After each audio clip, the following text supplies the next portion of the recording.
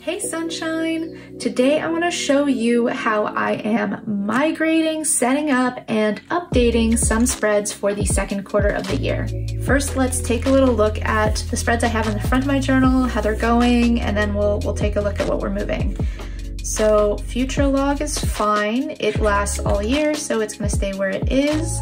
Celestial Calendar also lasts all year. It's going to stay exactly where it is.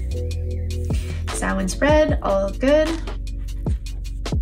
Goals progress. Okay, this page is not only moving, but it's also changing a fair amount too. You can see the categories that I have here. They made sense to my brain when I set it up because these are different categories of my life in which I would probably want to set up some goals. They have to do with my YouTube channel. I run 2 Etsy stores. This is the printable one, which you've probably heard about on my channel because I make the bullet journal printables for it. This one is for Twitch graphics, so assets that Twitch streamers can add to their channels to, I don't know, make their brand prettier, I hope. And Patreon, of course, you've heard about. This is the That Girl series that I've started on my channel this year.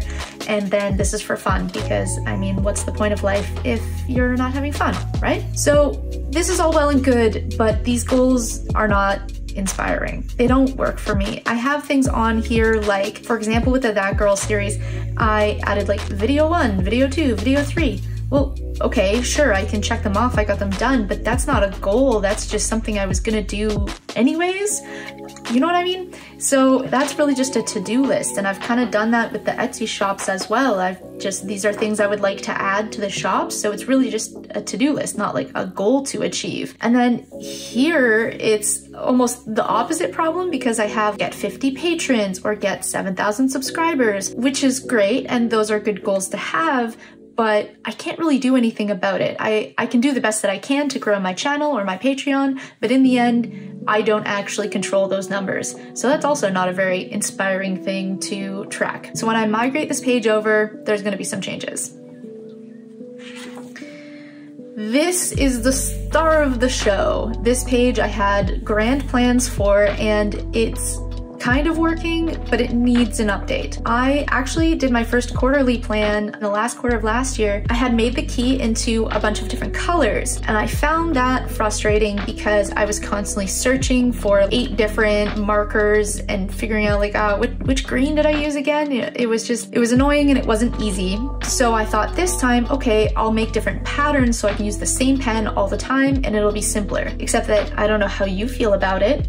I think this looks very chaotic, and my brain doesn't understand from a glance what I'm looking at. I can, of course, look over here and see, okay, horizontal stripes. All right, that means that was a planning and sketching day, which is fine. That means I really have to rely on that key. I can't just get an impression of what's happening from a glance. So that's one thing that doesn't work. So what I did is in this bottom one, I actually started just writing things out as I want them to be, you know, using words, because words are generally a good way to communicate, she says, skipping over her words. Yep. So I'm going to kind of take this, but then give myself a little bit more room for the writing and then rework the key a little bit when we migrate it over. Milestones is fine. This is going to keep lasting me until the end of the 6 months. So it's good as it is. Health is fine. It's still lasting the full 6 months. Media is very likely going to fill up. I actually have a few things on here I still need to add as well. So I'm gonna be migrating this one over as well, but it will stay the same. It's working the way it is. That being said, let's actually flip forward and set up these pages. The other thing I will do with all of these pages is add that black border like I did to all my pages at the front of the book so that they're easy to flip to. I can differentiate them from the rest of my monthly setups.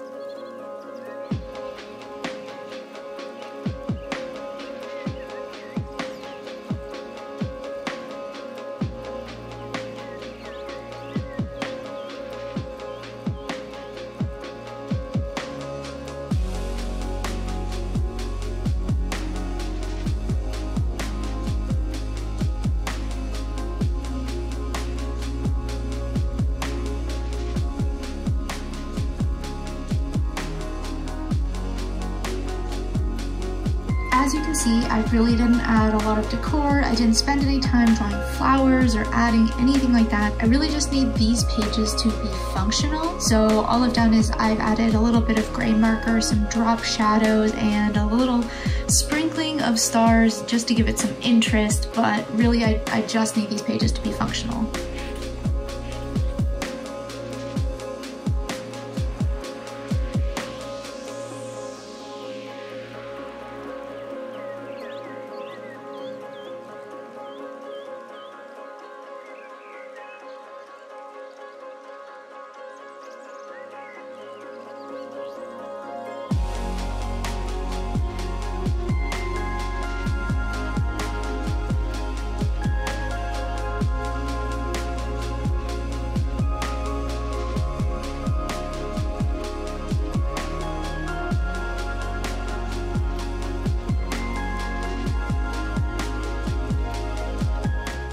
So now that these pages are set up, let's actually take a look and see how to use them.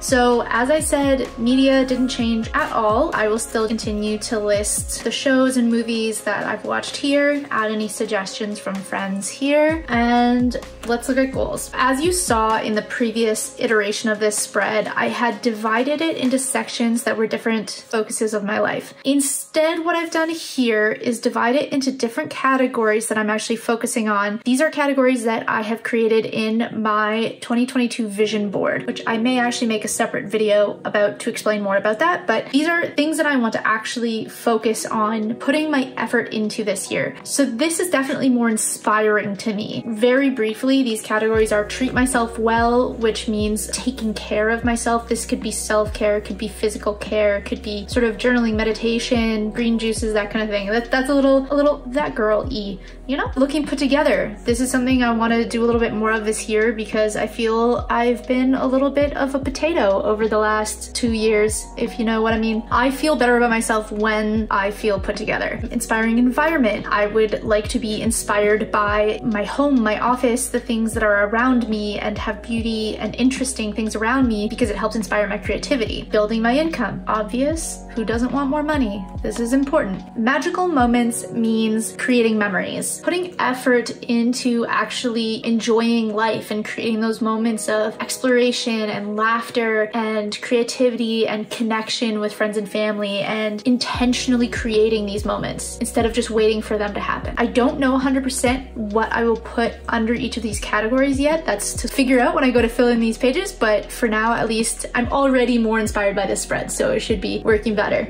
And we'll flip back here to the second quarter plan. Here's my plan on how this is gonna work. I've created 2 rows for each day. Now that it's a full block high, I should have enough space to write in here a little bit easier, so I will actually be writing down the items. And what I wanna do is use the top row for what the plan is, and then the row underneath to write what actually happened. So I can kind of get a sense of, I intended to spend only 2 days filming, but actually it took me 4, so I can plan better in the future. Because I'm using actual words to describe everything, I don't need color coding or patterns to figure out what stuff is, but I do actually want to color code just a little, just for like the basic categories of what things are, not for every single item that I would be writing in here. So for YouTube, the Etsy shops, content would mean Instagram posts, creating reels, or Patreon posts. Brand would be the brand itself, things that I need to do for DarkSunlight. Freelance is my job. I'm a freelance graphic designer, so any days that I have a focus on that. And life and admin would be house projects or errands or things like that. So those are the pages I've decided to migrate and upgrade into the second quarter of my bullet journal for the year. I hope this was useful to you to see what sort of systems I create and how I actually change them when I realize what's working and what's not working. And let me know if you want to see more videos like this, that they're a little bit more chatty and I explain a little bit more about how I actually use my bullet journal. I hope you have a great day, and thank you so much for watching. Until next time.